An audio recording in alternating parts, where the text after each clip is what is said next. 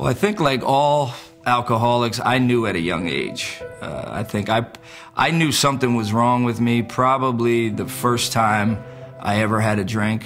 I can't remember how old I was. I was young. I snuck into my grandparents' refrigerator. I was probably 11 years old, 12 years old, and wanted to see what a beer tasted like.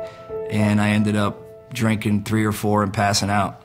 And I can remember then waking up even as a young kid there, you know, like there's something's not right with this. But I think, you know, when you have the gene and, you know, you have that issue, the minute you put alcohol in your body, you're in trouble because that triggers the addiction.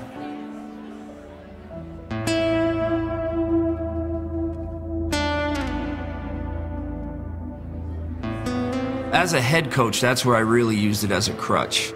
As a player, it definitely affected, you know, I was able to become an All-American, but I really think I could have played in the NBA if I wasn't battling that. And, you know, I can remember playing most of my games hungover, you know, and drinking so much the night before. And another great story, ironically, I'm the head coach at LMU, and the Inglewood High School coach, who I knew, Pat Roy, who coached Paul Pierce, asked me to come speak at his sports banquet.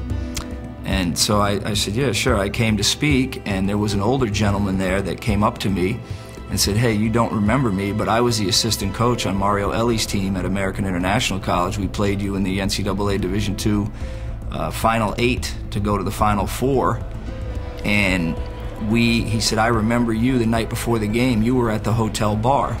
And I was there, and all our boosters were buying you drinks, trying to get you drunk, and you kept accepting the drinks. I said, yeah, I remember it like it was yesterday.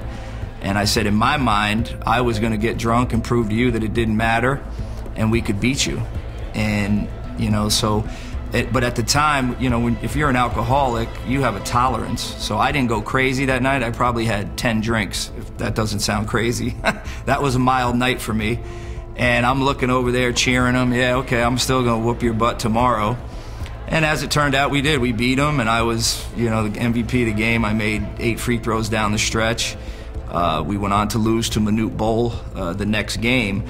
But what no one knows is the night before the Bridgeport game as well, I lost control and I drank because I thought I was invincible and I was an alcoholic. And we ended up losing to Manute Bol to go to the Final 4, and a big part of it, I take the blame for it. I was hungover.